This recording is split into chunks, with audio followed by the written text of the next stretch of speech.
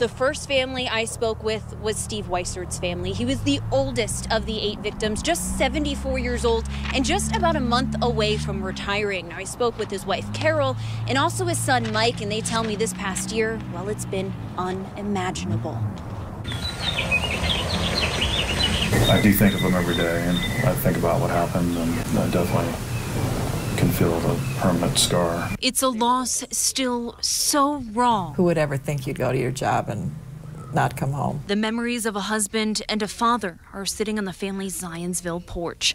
Steve Weisert was a veteran, a family man, a whiz at Trivial Pursuit. Theory of relativity. Who in their right mind would read that for fun? But he did. The 74-year-old's goofy sense of humor still makes his family laugh. Say things backwards, I guess, as my mom would word it.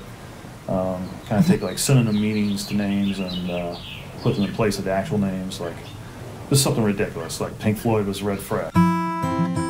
Carol also remembers her husband's love for music. He played guitar and banjo. Their love story, well, it started in college. I was on my way to class, and I saw this really handsome-looking gentleman sitting there, and I said to him, you know, pardon me, do you know where I can find a newspaper? And he jumped up, you know, he just jumped up.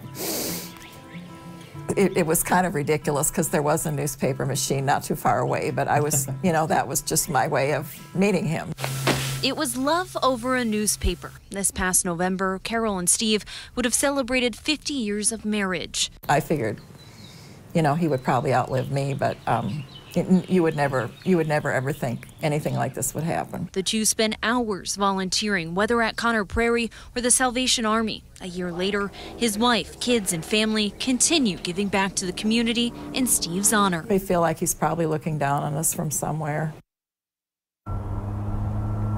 Now, Mark, I asked the Weiserts what we could all do in Steve's honor, and they said to try to go out and volunteer. That's something that they've continued on in his honor. It's something that he used to do quite often.